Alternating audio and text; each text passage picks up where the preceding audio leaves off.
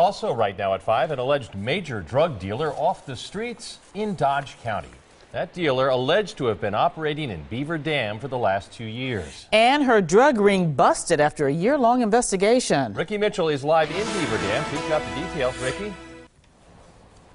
That's right. Lucretia Lightfoot has been formally charged on 16 different drug-related counts, all stemming from that major investigation. This is the very lengthy criminal complaint that details what led investigators to charge her, including multiple undercover operations where they used criminal informants who would buy the drugs from Lightfoot and then report back to deputies. Once you cut off the head, the rest kind of shrivels. Dodge County Sheriff Dale Schmidt says 27-year-old Lucretia Lightfoot had been running a large-scale drug ring, and she controlled a majority of the heroin and cocaine sales in Dodge County. At least for a while, we have greatly diminished the availability of heroin, the availability of crack cocaine in the Beaver Dam and Dodge County areas, and we're very excited about taking her off the streets. According to a criminal complaint, Lightfoot had several people working for her, mostly operating out of a Beaver Dam apartment complex.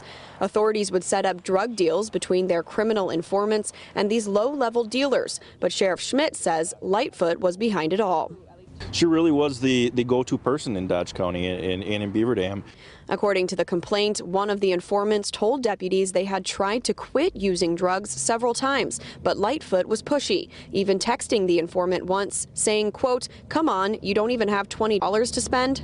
She's taking advantage of people. There are people with heroin habits who spend $250, $400 a day keeping up their habit.